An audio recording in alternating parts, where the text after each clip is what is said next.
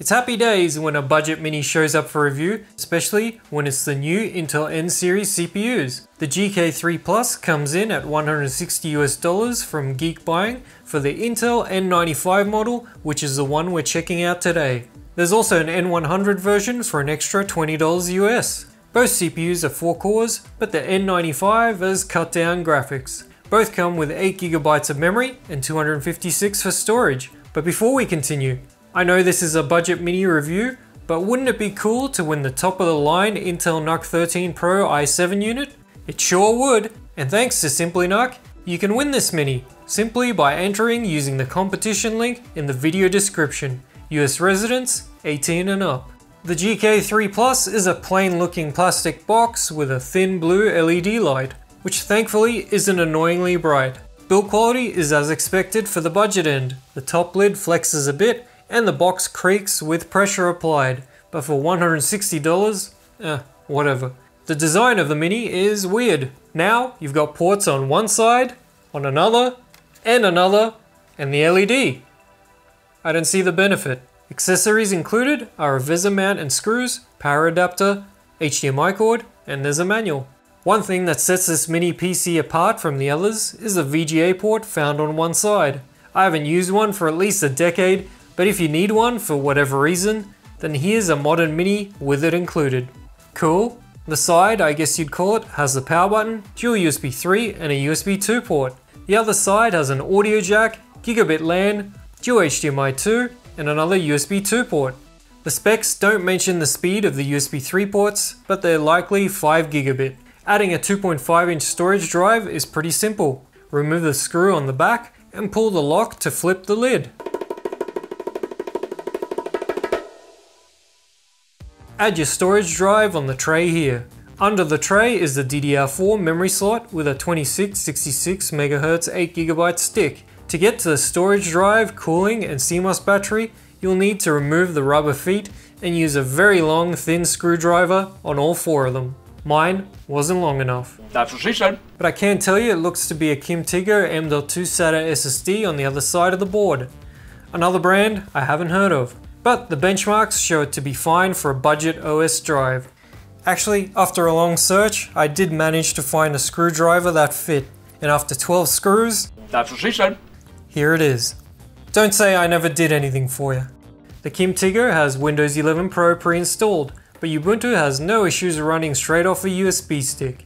The Intel N series of chips have various power limits that can be set by the manufacturer or the user if the BIOS allows it. And by default, PL1 is set to 15 watts and PL2 is inactive, but we can push it further as you'll see in the benchmarks.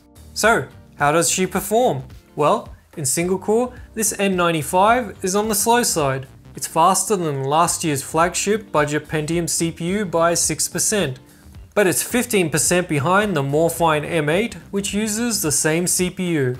All 30 watt labels mean these minis have had their power limit upped in the BIOS, which only takes a couple of minutes to do and can be found in each review.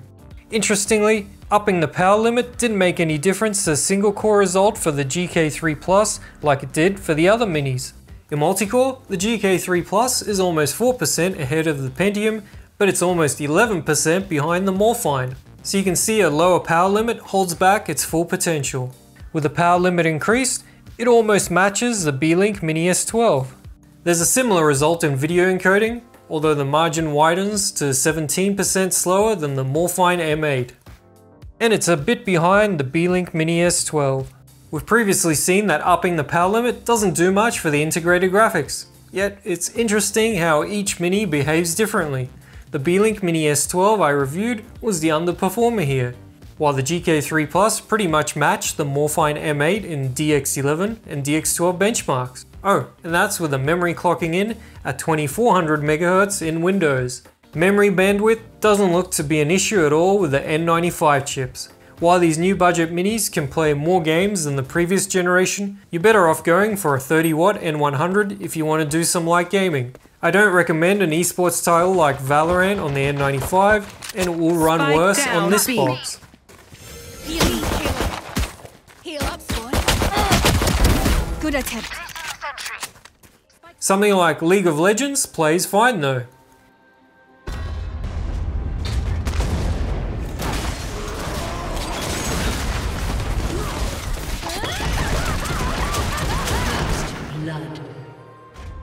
With emulation, it's the same deal. I recommend just going with a higher powered N100.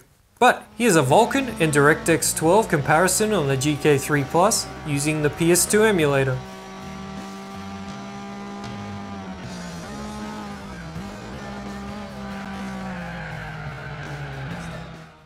If we go into the BIOS, we can up the limit to 30 watts for increased performance. Of course, it also increases CPU temperature and fan noise. To get into the BIOS, mash the delete key on startup.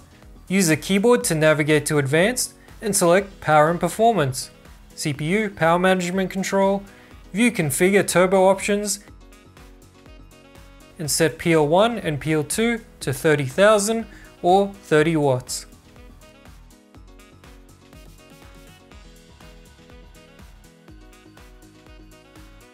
Then save and exit. You can also restore defaults and save and exit if you don't like the added fan noise. Idle power draw was 10 watts, which is around the other N95s. Max power draw of 26 watts puts the GK3 Plus on the lower end of the scale. Upping the power limit adds a few watts to the max power draw. The cooling didn't have much trouble keeping CPU temps under control. 79C isn't amazing, but it's far from a problem. However, with the extra power, the cooling really struggles and we almost hit 100C. Pretty clear why they went for the lower power limit. The included SSD didn't have a temperature sensor, but SATA drives run cool, so I don't think there will be an issue with thermal throttling. Noise levels are also good.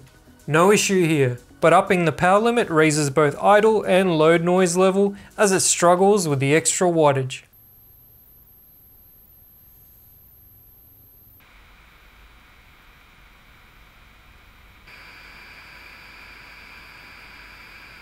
Alright, let's summarize. At stock settings, temps are fine and it's quiet.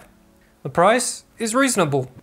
The VGA port is a positive or negative depending on your needs, but performance is lower at stock than other higher priced budget minis, and upping the power limit adds fan noise and the cooling struggles. Also, single core performance is low either way. I'd just use this mini at stock settings. There's no USB-C and the Wi-Fi chip is pretty simple. So overall, the GK3 Plus is an okay box for the price and doesn't have any major issues. The budget mini PC segment sure is competitive with plenty of units around. I've got more to review and you can look forward to a top 5 roundup coming soon.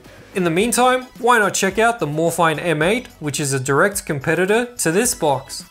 Cheers!